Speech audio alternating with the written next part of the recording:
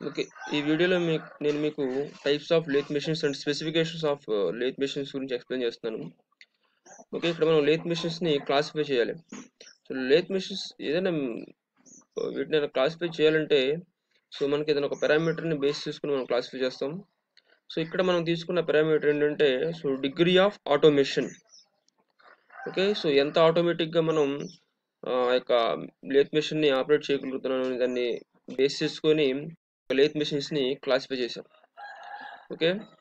So ఈ క్లాసిఫికేషన్‌లో ఆహ్, ఆ 3 టైప్స్ ఏంటంటే non automatic lathes, semi automatic lathes and the third one is automatic lathe. Okay. Non automatic in the sense okay మనకేంటంటే అది అలా automation అనేది ఉండదు అక్కడ. ఓకే. సో అక్కడ మనం ఆ యొక్క లేత్ మెషిన్‌ని ఆటోమేటిక్‌గా మనం ఏ యాక్టివిటీ మనం చేయలేం. ఆ మెషిన్‌లో ఏ యాక్టివిటీ కూడా మనం ఆటోమేటిక్‌గా పర్ఫామ్ చేయకపోతే అన్ని ఆపరేషన్స్‌ని మనం మాన్యువల్‌గానే చేస్తే ఓకే. హ్యూమనే మనకి అన్ని యాక్టివిటీస్‌ని చేస్తే ఓకే. మనం దాన్ని నాన్ ఆటోమేటిక్ లేత్‌గా చెప్పుకోవచ్చు. ఏంటి యాక్టివిటీస్? ఓకే. మనం యాక్టివిటీస్ అని చెప్పాం కదా! ఏంటి యాక్టివిటీస్ అంటే ఓకే. ఫస్ట్ ఏంటంటే మనకి టూల్ చేంజింగ్. టూల్‌ని మనం డ్యూరింగ్ ద ఆపరేషన్ మనకి ఆపరేషన్ చేసేటప్పుడు టూల్‌ని ఏం చేసుకోవాలంటే మనం చేంజ్ చేయాలి కటింగ్ టూల్‌ని. ఓకే. అండ్ వర్క్‌ని హోల్డ్ చేసి ఉంచుకోవాలి. Okay. Machining operations. Next activities operation.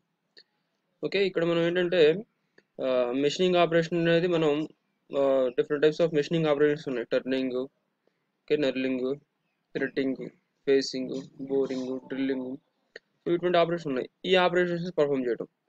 Okay.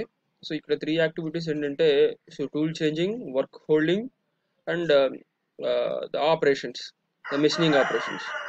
ఇక్కడ నాన్ ఆటోమేటిక్ లేత్స్‌లో అన్నీ కూడా ఈ అన్ని యాక్టివిటీస్ కూడా టూల్‌ని మనం ఆటోమేటిక్‌గా చేంజ్ చేయలేము.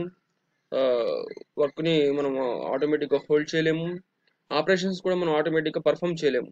అన్ని యాక్టివిటీస్ కూడా హ్యూమనే ఈ యొక్క స్కిల్డ్ వర్కరే మనకి పర్ఫామ్ చేయాలి. ఓకే. ఇటువంటి లేస్‌ని మనం ఏమంటామంటే నాన్ ఆటోమేటిక్ లేస్. ఇటువంటి వాటిల్లో మనకి ఐ మీన్ వర్కర్ యొక్క స్కిల్ అనేది మేజర్ రోల్ అనేది ప్లే చేస్తుంది. ఓకే. ఎంత స్కిల్‌ఫుల్‌గా ఉంటే వర్కర్ అనేవాడు మనకి జాబ్ అనేది అంత ఎఫిషియెంట్‌గా, అంత యాక్యురేట్‌గా మనకి వస్తది. Next next one is semi automatic Lay's.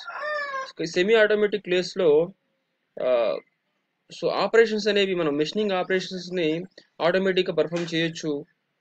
కానీ ఆహ్, ఈ యొక్క tool changing and work holding అటువంటి యాక్టివిటీస్‌ని మనం ఆటోమేటిక్‌గా పర్ఫామ్ చేయలేము. ఓకే. ఇలా మెషినింగ్ ఆపరేషన్స్ తీసుకున్నప్పుడు థ్రెడ్డింగ్ గాని, నర్లింగ్ వీటన్నిటిని కూడా మనం ఆటోమేటిక్‌గా పర్ఫామ్ చేయొచ్చు. వాటిలో వచ్చేసరికి ఆహ్, మనకి లేత్స్ ఏంటంటే Capston lathe, turret lathe, copying lathe, relieving lathe, multi spindle turret lathe. ఇవన్నీ కూడా మనకి different types of semi automatic lathes. ఇంకా ఈ సెమీ ఆటోమేటిక్ లేత్స్‌లో మనం ఒక నంబర్ ఆఫ్ కటింగ్ టూల్స్‌ని యూజ్ చేయొచ్చు. ఓకే. మనం ఒక టూల్ హోల్డర్‌కి 4 కటింగ్ టూల్స్‌ని మనం ఫిక్స్ చేసుకోవచ్చు. అయితే నాన్ ఆటోమేటిక్ లేస్‌లో అయితే మనం ఒక కటింగ్ టూల్ మాత్రమే మనం ఈ యొక్క టూల్ హోల్డర్‌కి ఫిక్స్ చేస్తాం. నెక్స్ట్ ఆటోమేటిక్ లేస్‌లో అన్ని యాక్టివిటీస్‌ని కూడా మనం ఆటోమేటిక్‌గా పర్ఫామ్ చేయొచ్చు. వితౌట్ ఎనీ హ్యూమన్ ఇన్వాల్వ్‌మెంట్ అన్ని ఆపరేషన్స్‌ని ఓకే. మనం ఆటోమేటిక్‌గా పర్ఫామ్ చేయగలిగితే ఆ ప్రాసెస్‌ని ఐ మీన్ ఆ లేస్‌ని ఏమంటామంటే ఆటోమేటిక్ లేస్. ఆటోమేటిక్ లేస్‌లో మనకి డిఫరెంట్ టైప్స్ ఏంటంటే ఆటోమేటిక్ కటింగ్ ఆఫ్ ఆటోమేటిక్ లేస్‌లో మనకి డిఫరెంట్ టైప్స్ ఏంటంటే I mean various Lay's of the automatic lathe ఏంటంటే మనకి automatic cutting of lathe, single spindle automatic lathe, switch type automatic lathe and multi spindle automatic.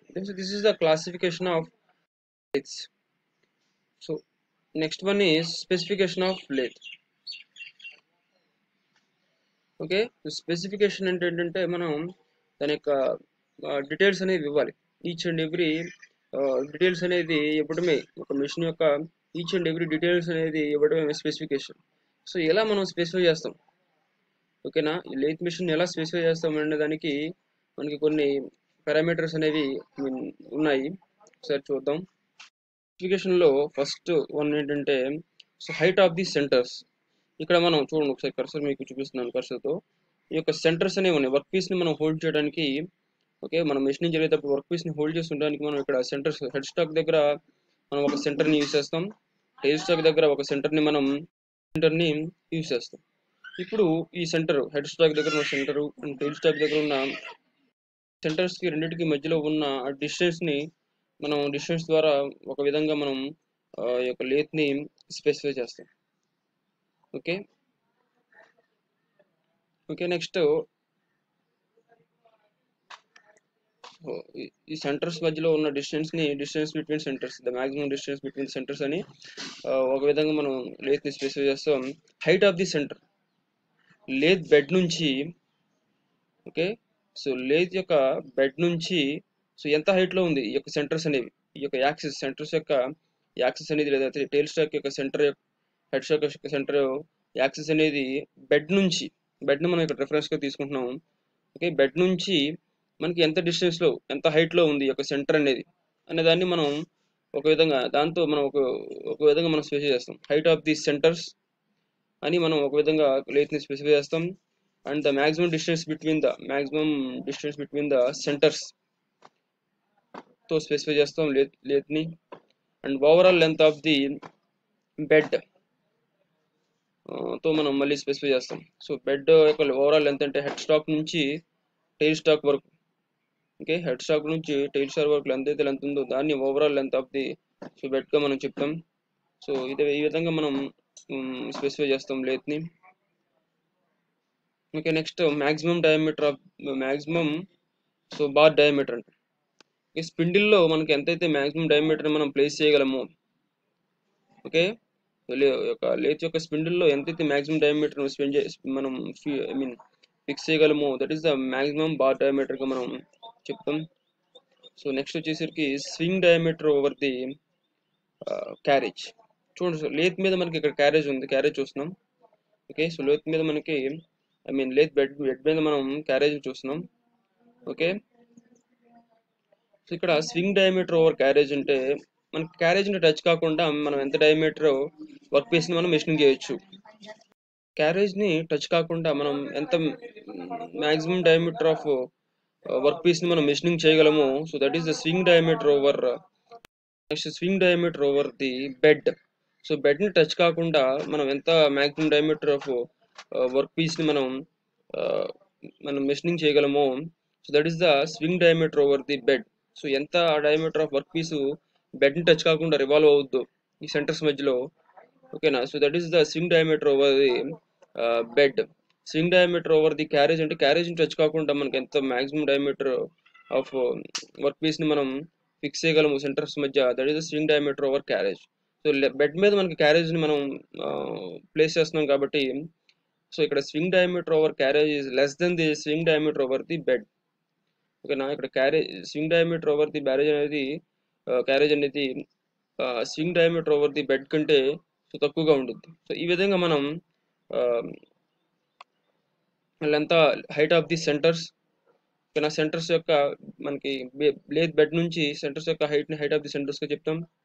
Okay, length between the centres, okay, ఆ యొక్క two centres head stock centre tail stock సెంటర్కి మధ్యలో ఉన్న length between సెంటర్స్గా చెప్తాం.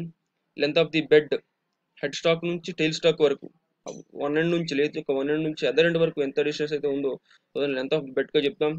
Maximum stock bar diameter, స్పిండిల్లో మనం ఎంతైతే maximum bar డయామీటర్ని pass చేయగలమో that is the maximum stock bar diameter. Swing diameter over క్యారేజ్ని touch కాకుండా ఎంత డయామీటర్ ఆఫ్ వర్క్ పీస్ని మనం రొటేట్ చేయగలము సెంటర్స్ మధ్యలో, that is the swing diameter over carriage. Swing diameter over bed. So బెడ్ని touch కాకుండా మనం ఎంత డయామీటర్ ఆఫ్ వర్క్ పీస్ని మనం రొటేట్ చేయగలము that is swing diameter over bed.